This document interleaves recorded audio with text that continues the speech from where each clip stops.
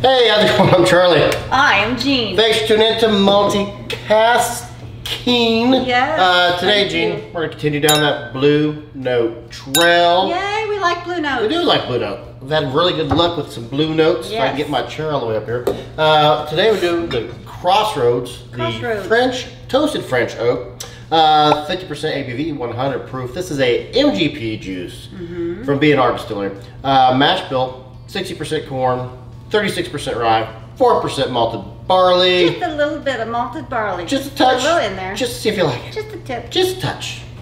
Hey, while you're here, subscribe, hit the thumbs up for us. Appreciate that about you. Yeah. We do a lot of different whiskey reviews. Gene here just went to a Bourbon Expo, and we got some reviews coming up with that. Yeah, stay tuned. Neat stuff. What you get on the nose there, Gene Mulry? So this is like I just got a big old can of almonds, and I just opened the lid for the first time, pulled back that foil. Anytime I get a French oak finish, French oak aged bourbon. This is a straight. We don't have an age statement, but we know it's at least 4 years. Just because it doesn't have an age statement on it. But I get like a brandy note, kind of like a burnt brandy of some sort. I get that on a lot of French oaks. Burnt brandy, all right. If I put my nose up in here, like I am, there is a little bit of milk chocolate and spearmint. Okay, right as I was taking that, set that down, I got the milk chocolate. I get, the rye is coming through on the nose, that spearmint.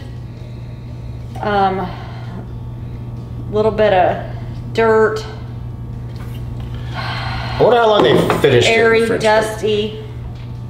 Huh? So I wonder how long they finished it. I thought you were done talking. I apologize for the interruptions of my witticisms. Oh, I'm done now. I'm so done. You're done. You're done. It's kind of like if you took a stave from a barrel and this is what I would think that if you're gonna take a barrel apart, I guess is my point, you want to smell that stave. This feels like a fresh stave, kind of like a Oak and Eden where they put the stave inside the bottle. Okay, right. What those staves taste or smell like very often. Yeah. There's some wild berries. Yes, yes. Wild berries up in Preach. here. I'm gonna have a go in. Have a go in. It is oaky, but it's not oaky, say like an Evan Williams white label. It's not kind of to that level of oakiness, but it is oaky, just a different style. Ooh. Your eyes are watering there a little bit. Are they? So are yours. Well, maybe I ate a glazed donut. Allergy season for me. But not for anyone else. Just for her. The oak is coming through with the peppers, but there's the bourbon. There's strong bourbon flavors there. In the back end is the spearmint and the rye's coming up. Wow. A little bit of cinnamon. Yeah, everything you just said. I would add butter. I would add cream. There's a bit of a tang to it that I can easily recognize as being the French oak. There's a tang. Yeah, it opens up nice and creamy with that tanginess there. Transitions into a lemon pepper butter with cream, nice caramels or caramels depending on who you are. It could be caramel, could be caramel.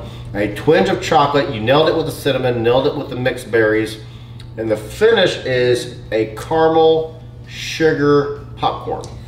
For my finish, I am in the middle of a great big bowl of cinnamon toast crunch. Is where I'm at on my finish. That grainy cereal part and the cinnamon and the sugar and oh my goodness, the caramel. This is not lacking in flavor. This is robust with flavor. This is heavy with flavor. You're not struggling at all to find the notes here. It's punchy in the face with flavor. Yeah. And Blue Note, they know how to do it. That was my next thing. Now this is MGP juice, but it's bottled and produced by B&R Distillery, and they do we've had some great luck with their whiskeys. That's true. It's great luck. We have yet to have one we don't like. I think we've had 4. So B&R Distillery, send us more samples. I do like Blue Notes. Oh yeah. Water didn't really do too much, but now I'm like, it's gonna be a weird note. I get a little bit of a chunky peanut butter I think it's mostly because of the almonds and the butter combined. It's not peanut butter per So se, like almond peanut butter, butter. like almond Maybe butter. almond butter. Yeah. The rye is now coming out for me on the nose with some baking spices, which it wasn't there before. So you can tell without water, you can tell the rye was there on the mid palate with some touch of clove and spearmint. That spearmint is just woke up. It's woke. You get woke with the spearmint. You woke.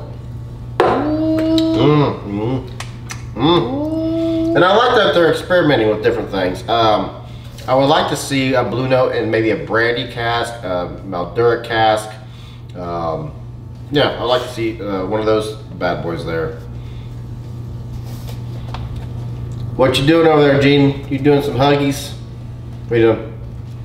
90, okay, this is almost a 90 for me right now. Yeah. This side of 89. It was between 89 and 90 for me. Yeah. But that finish is just, I like it. It's got a nice finish. I This is just something like it. that would satisfy if you're sitting by the fire, but you don't want to do a peated something. This is a good one to sit by the fire. It doesn't have smoky notes per se, but it does have that richness of the wood in there, and it's not off-putting. What'd you pay for it? This is the fun part. Oh wow, $40. really? Yeah. I'll take it. Yep. I'll take it. And it's kosher.